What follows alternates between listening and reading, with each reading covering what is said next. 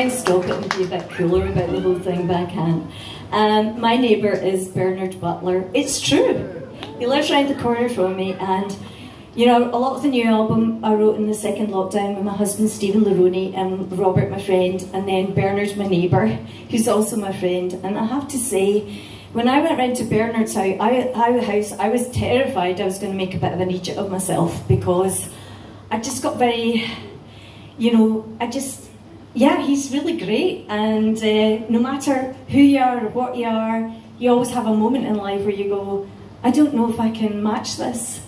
So Bernard was really lovely. He made me a nice cup of tea. We sat at his piano and we wrote this song, and I think we did okay.